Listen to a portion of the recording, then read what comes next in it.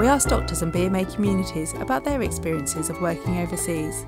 These examples show just some of the issues which need improving to encourage doctors to remain in the UK. It physically hurts hearing all the nasty propaganda about doctors in the UK by the media and the government, seemingly trying to turn the public against the profession. A rural hospital in Australia is a much less pressured environment to work in. I felt that I was valued as a professional and a person when working abroad. The research over in the US for my desired specialty is also great and well funded. Service provision in the US doesn't come before the training of junior doctors, primarily because the staffing levels are high enough that senior doctors have time to teach and junior doctors don't have to spend hours on end doing mundane admin tasks.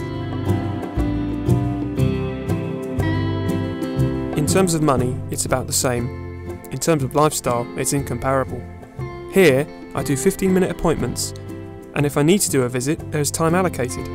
I even have paperwork time allocated to me.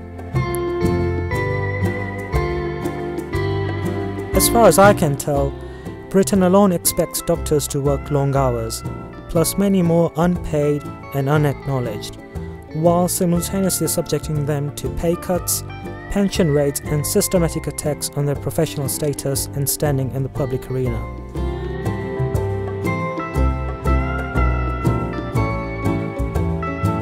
You can read more about doctors' experiences of working abroad and join the discussion at BMA Communities.